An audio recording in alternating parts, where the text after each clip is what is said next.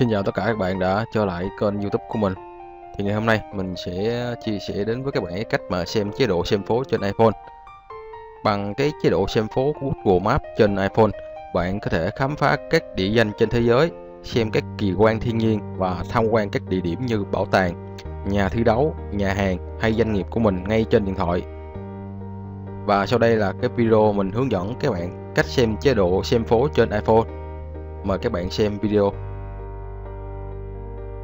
Bước đầu tiên, các bạn cập nhật ứng dụng Google Maps lên phiên bản mới nhất, và cái link cập nhật mình sẽ để dưới phần mô tả. Các bạn cập nhật xong các bạn mở lên nha.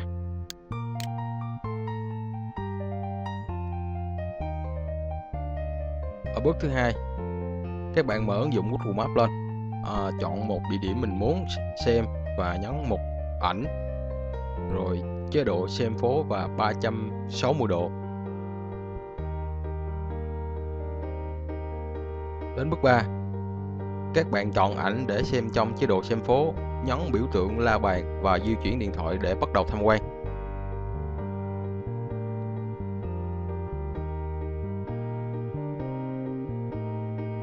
Và đây là cái cách mình tham quan địa điểm bằng chế độ xem phố trên Google Maps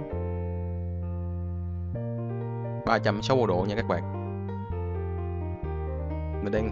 Mình đang tham quan cái tượng đài chiến thắng Buôn Ma Thuột trên Google Maps.